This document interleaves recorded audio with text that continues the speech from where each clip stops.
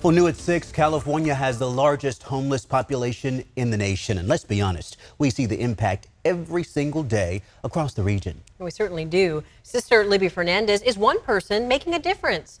Rain or shine, she is out on the streets providing food and comfort. ABC 10's Candace Red has her story. What would you like today? Some coffee, please. Cream and sugar? Yes. Okay. Thank you. You're welcome. Hi. Cream and sugar today? Yes, please. Okay.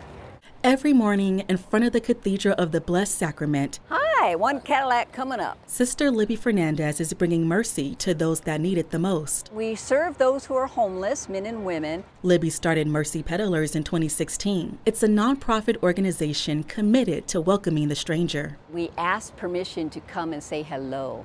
And once the person says, yes, I would love a cup of coffee, then you get a little closer, you see eye to eye, and you start a dialogue of trust, communication, and care that goes both ways. Volunteers ride bikes and trikes equipped with goods to help make a difference in the lives of others. And we bring hygiene items, soap, shampoo, coffee, nutritional bars, resources, how to get into shelters, but most importantly, we connect. Bye, George. Take care. Libby says Mercy Peddlers has grown over time with more than 300 volunteers in the Sacramento region. And now we've been doing it for 7 years in different communities from Carmichael to Oak Park to downtown Sacramento. So each volunteer Mercy Peddler goes out at least once a week for a couple hours in their various neighborhood.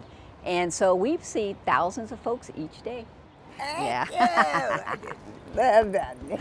You're okay. God bless you. According to the nonprofit Sacramento Steps Forward, 6 in 1,000 people are homeless in Sacramento County, and people of color experience homelessness at disproportionately higher rates. We are lacking affordable, supportive housing for any group of people. For people who are working hard, people who have 2 jobs and trying to, pay for their rent, to people who can't afford rent. So when I was unsheltered and experiencing homelessness, it wasn't because of any mental health or issues like that. It was purely economic. I was still working a full-time job, but couldn't afford the rent.